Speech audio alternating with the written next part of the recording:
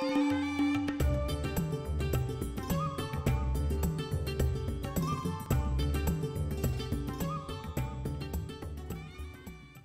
students, I am Dr. Aruna Mohan, and in this session I will discuss about another sense organ of our body, the sense organ for hearing, the ear. We all know that we have two ears and we hear through ear. Have you ever wondered why we see through eyes and we hear through ear? Why it is not just the opposite, that we are hearing through eyes and seeing through ears? Because the nervous system which comes into play in these sense organs interpret vibrations in a different manner.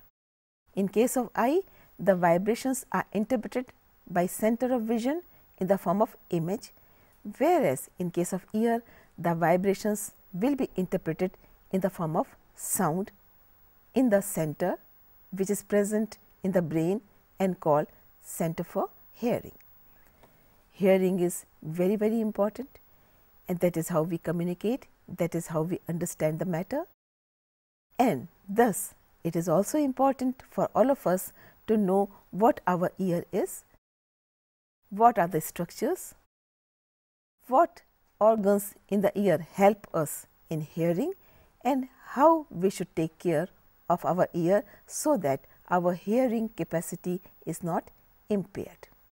This diagram shows you broadly three areas of our ear: the external ear, the middle ear, the inner ear.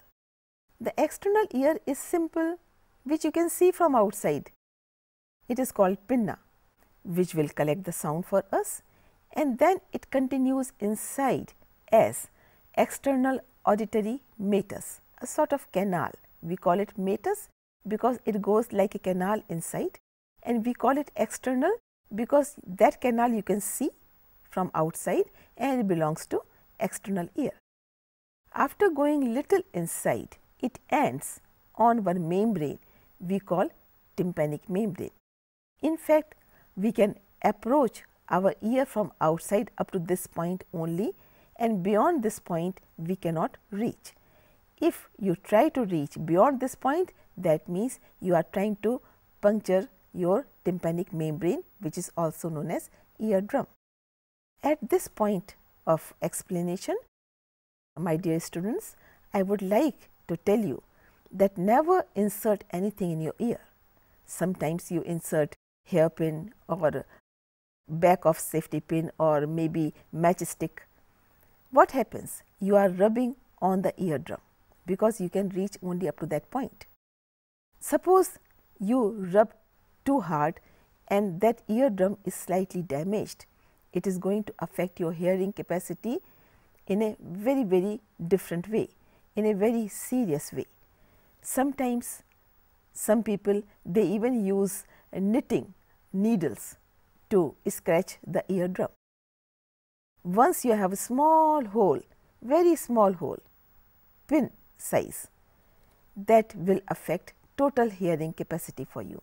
So, eardrum should be kept intact and very safe. So, never insert anything inside your ear. In case you want irritation in the ear, use earbuds or cotton. Coming back to the topic of tympanic membrane. Tympanic membrane is end of external ear and beginning of middle ear, and hence we call it eardrum. We will now understand how our middle ear is. Middle ear has ear ossicles. There are three small bones which are called ear ossicles. These are smallest bones in our body.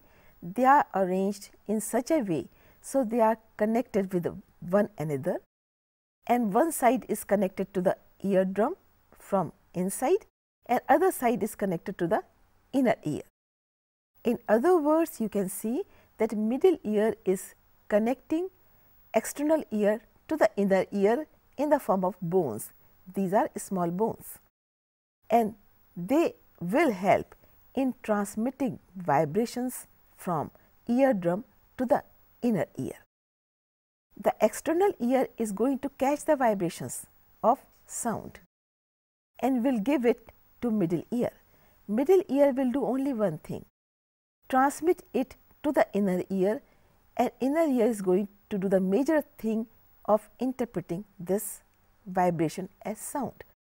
Now, these three bones, which are called malleus, incus and stapes, are arranged in a very specific fashion, which I am explaining in the diagram now. So, in the diagram I am now showing the presence and the position of three ossicles, which are called ear ossicles. This is malleus, this is incus and this is stapes. Stapes is attached to the oval window of cochlea. If I say oval window of cochlea means inner ear, and malleus is attached at the base of eardrum. What I am trying to explain to you, that malleus begins at eardrum, then comes incus and then comes the stapes. Stapes is put on the oval window which belongs to inner ear, and it is called oval window of cochlea. Cochlea is a structure which is present in the inner ear. The purpose of these three bones or ossicles is to transmit the vibration from external ear to the inner ear, and their arrangement is very, very specific. Of course, these three bones are considered to be the smallest bone in our body. Out of these three also, the stapes is the smallest. The smallest bone in our body is stapes. Now, I move on to inner ear. The inner ear has got several structures. You can see cochlea, bony labyrinth, membranous labyrinth, and also the fluid which are filled in various areas, perilymph and endolymph. Now, membranous labyrinth is a membranous structure filled with endolymph. Outside is the perilymph. This whole thing is enclosed in a bony structure. We call it bony labyrinth. You can understand in this way also. There is a bony labyrinth which is hard, and inside bony labyrinth is the membranous labyrinth which is soft. Between membranous labyrinth and bony labyrinth is perilymph, and within membranous labyrinth is the endolymph. These lymph or fluid present will also help in various vibrations in the inner ear. The coil structure on the right side of the diagram is cochlea, which is going to serve important function in hearing mechanism.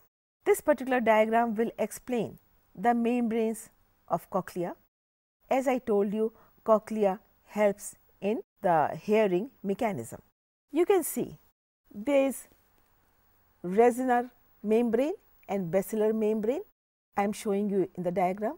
This is resinar's membrane, and you can see scala tympani and scala media and scala vestibuli. These structures are important because they are going to help in hearing mechanism, and this is the tectorial membrane. This membrane will also help, and then you will have cells with hair. This is the scala tympani, and these are the hair. And the important part in the ear which needs special mention is organ of Corti. It has cells which are called hair cells. They are called hair cells because they have hair. These hair are going to receive the vibrations, and these hair will vibrate themselves, and with this the lymph will vibrate, and this vibration will move forward. And this is the main mechanism how hearing will be conceived. Let me explain it to you in this diagram. You can see organ of Corti here, and you can see hair cells. These are hair cells, and you can see hair or the cilia. Now, when sound vibrations reach this point, then these cilia will vibrate, and this vibration will reach the membrane, tectorial membrane. So, they are also called auditory receptors. Once they reach the tectorial membrane, this vibration or this message is taken by afferent nerve fibers. Afferent means A. A means it is taking something towards brain. And once the vibrations reach the brain, in the particular center of brain which we will call here the center for hearing, these vibrations will be interpreted as sound vibrations and you will hear the sound. In the inner ear, we have talked about cochlea. Near cochlea, there is one more important structure. We call them semicircular canals, which are 3 in number. These 3 semicircular canals have different functions to perform, that is balance of the body. At this point, I would like to emphasize that ear is doing 2 important things for us. One is hearing, other is balance. When you walk, you stand, you sit or do any work, your body has to be in balance. You should not start falling here and there. That balance is kept by ear with the help of these semicircular canals. I will explain this in the diagram. You can see in the diagram, it is a vestibular apparatus. There are 3 semicircular canals which are placed right angle to each other. There is otolith organ and the saccule, utricule. Saccule and utricule together is known as macula. Then there is ampulla and the crista ampullaris. Macula plus crista together will help in balance of the body. We now come to mechanism of hearing. We have touched on this point many times, that sound is collected by pinna, taken through auditory meatus to the eardrum. From eardrum, it will go through 3 ear ossicles, malleus, incus and stapes, and from stapes it will go to inner ear, where it will create vibrations. In the hair cell, the cilia of hair cell are vibrated, which will vibrate the fluid part, and that is taken up by the membrane, and from membrane it goes through afferent nerve fibers to the cerebral cortex, where they will be interpreted as sound. This mechanism of hearing, let me explain you in the slide also. The sound waves which reach the external ear, that means pinna, they reach to eardrum after that, and after eardrum they are passed on to 3 ear ossicles, namely malleus, incus and stapes. Stapes is touching the oval window, and from oval window these vibrations reach cochlea. There is wave in the lymph which will ripple the basilar membrane.